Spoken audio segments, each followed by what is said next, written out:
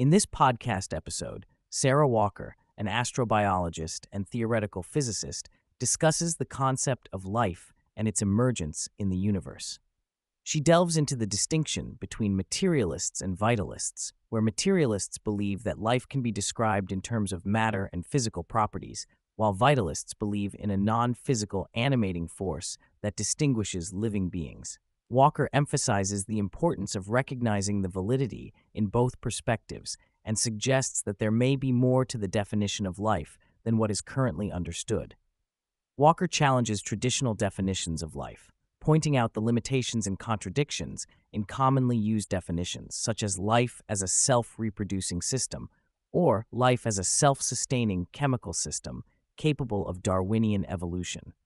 She argues that these definitions fail to encompass the complexity and diversity of life forms, leading to a paradox in the search for alien life. She uses examples like the zombie ant fungus to illustrate the challenges in defining life, highlighting the intricate and interconnected nature of living organisms. Walker proposes a more expansive definition of life as the process of how information structures matter over time and space. She suggests that life is a dynamic and evolving phenomenon that transcends individual organisms, encompassing entire lineages and populations. By shifting the focus from individual entities to the larger causal structure of life on a planetary scale, she aims to capture the essence of life as a continuous and interconnected process. Walker explores the concept of time as a crucial dimension in understanding the nature of life.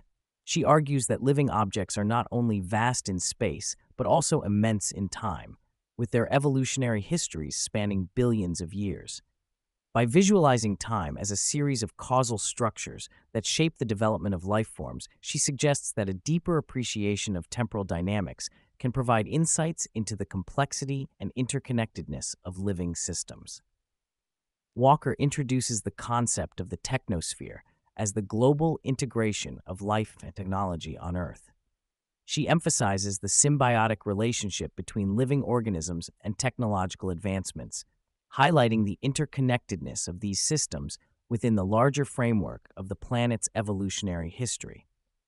The Technosphere represents a significant object in time, reflecting the collective impact of human civilization on the planet's ecological and social dynamics.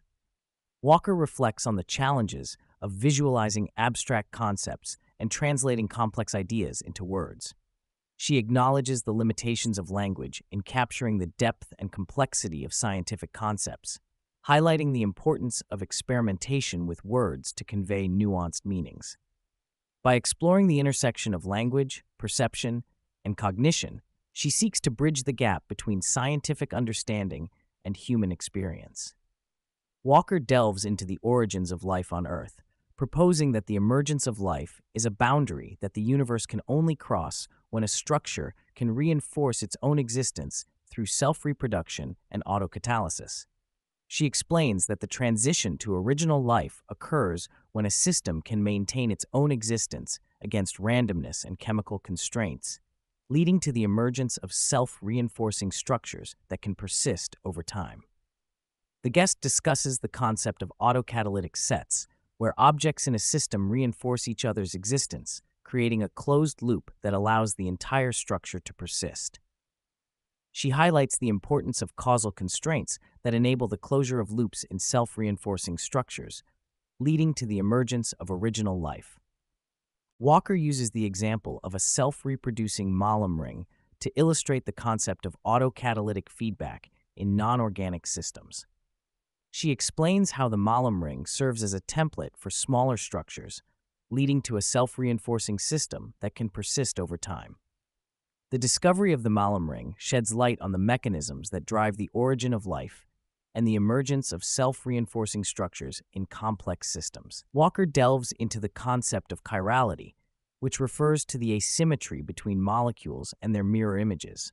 She explains that chirality breaks symmetry in time, not space, and that it is a fundamental feature of chemistry. She highlights that the transition to life occurs when molecules reach a certain level of complexity, leading to the formation of chiral molecules that can recognize each other and self-reinforce. This transition marks a boundary in chemical space, where the universe shifts from a state where few molecules have mirror images to one where almost every structure is chiral. Walker explains that chirality is a perplexing feature of life chemistry, where amino acids in proteins are left-handed and bases in RNA and DNA are right-handed. She explores the phenomenon of symmetry breaking in chirality, where a system transitions from having chemistries that are equivalent to one-handedness dominating as the dominant form.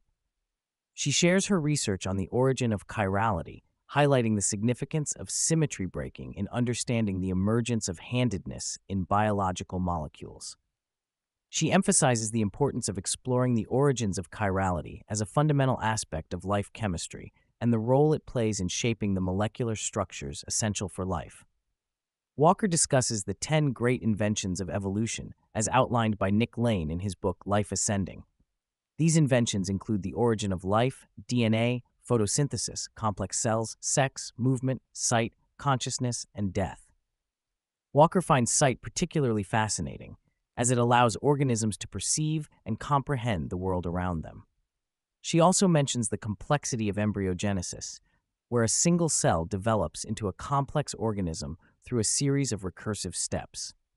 Walker introduces the concept of the assembly theory, which quantifies the boundary in the space of all possible objects that could exist.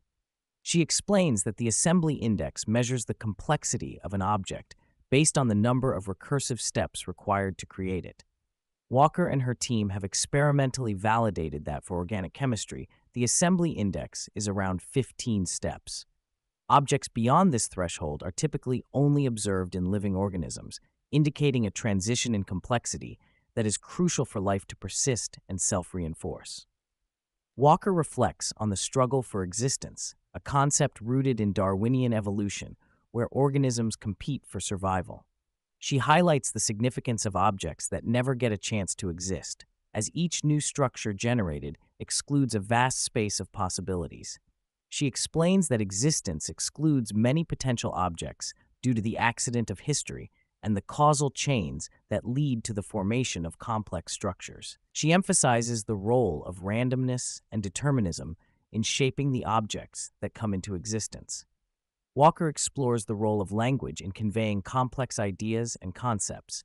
She discusses how language is a compression mechanism that allows individuals to express their thoughts and convey meaning. She mentions the challenge of using language to describe new or abstract concepts, as existing words may not adequately capture the intended meaning. She highlights the importance of playing with words and language to convey nuanced ideas effectively. Walker contemplates the possibility of alien civilizations and the uniqueness of Earth's evolutionary process. She questions whether there are other structures in the universe that resemble the complex causal structure of life on Earth.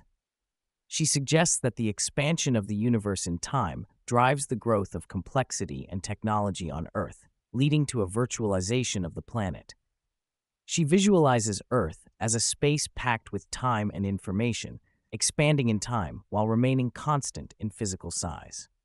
Walker delves into the concept of virtualized reality, drawing parallels between virtual reality simulations and the deep temporal structures that underlie human existence.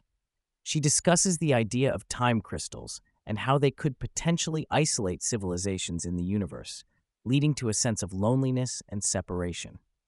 Walker's concept of virtualized reality involves the idea that advanced civilizations may virtualize their reality, embedding themselves in deep temporal structures that separate them from the rest of the universe.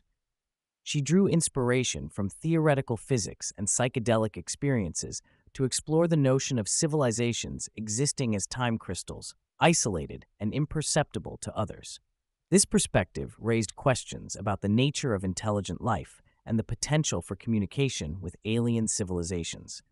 The conversation shifts to the exploration of human aesthetics, with Walker highlighting the vast and complex constructible space of human aesthetics. She emphasizes the role of fashion as a dynamic and expressive form of art, reflecting individuality and creativity. She shares her personal experience of using fashion as a means of self-expression and experimentation, viewing it as an intellectual pursuit that bridges different layers of human culture. Walker delves into the relationship between life and consciousness, questioning which one comes first. She suggests that consciousness is a result of being a temporally extended object, with a deep structure in time that allows for a unique conscious experience. She views consciousness as a manifestation of the vast amount of time rolled up in an individual, leading to a separate thread in time that distinguishes one's conscious experience from others. When discussing intelligence and artificial intelligence, Walker draws parallels between the evolution of genomes and the evolution of language. He likens large language models to genetic systems for language, storing the collective intelligence of the human species in a dynamic and evolving manner. She highlights the societal-level impact of these models, which can be seen as crystallizations of human language at specific points in time. Walker challenges the notion of measuring intelligence in terms of superiority, emphasizing that humans possess a unique capability as universal explainers. She suggests that artificial general intelligence may enhance specific human capabilities rather than represent a significant level shift in intelligence. She cautions against the narrative of a superintelligent machine that could pose a threat to humanity, emphasizing the need for human agency in shaping the coevolution of humans and technology.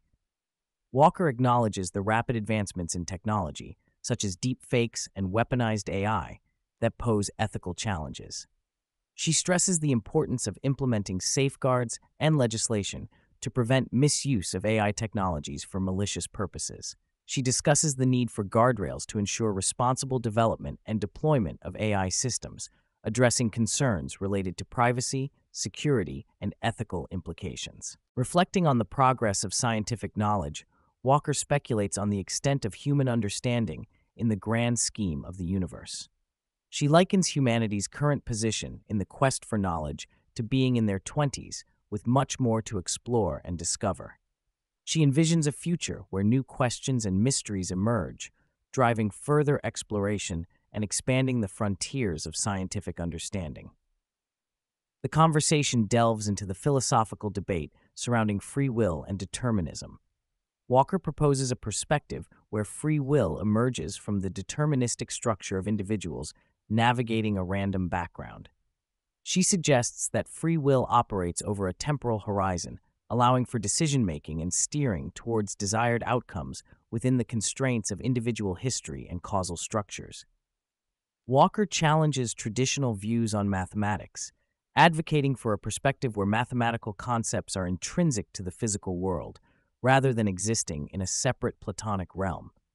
She explores the idea of mathematics as an object of study within physics, emphasizing its role in describing and understanding the underlying structures of reality.